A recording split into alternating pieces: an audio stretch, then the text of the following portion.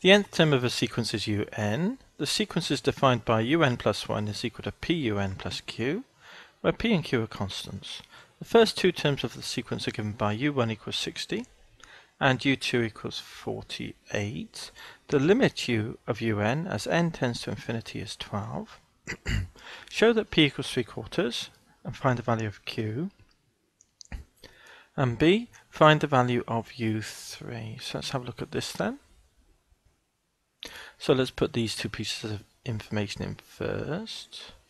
So u1 and u2, so u2 is equal to p u1 plus q. So that tells us then that u2 is 48 is equal to 60 lots of p plus q. And then we're also told that the un tends to 12 as n tends to infinity. So when these terms get n gets large, these will both approach 12, won't they?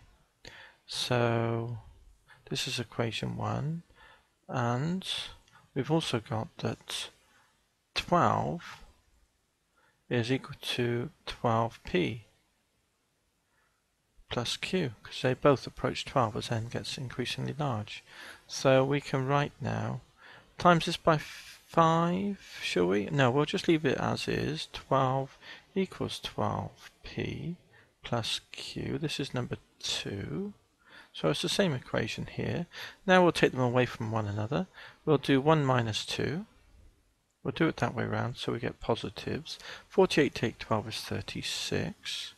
60 take 12 is 48p, and then the q take the q cancels. So that tells us then that p is equal to 36 over the 48. Move it down to divide and read from right to left, and that's 3/4, isn't it? And then if p is equal to 3/4, we can see that q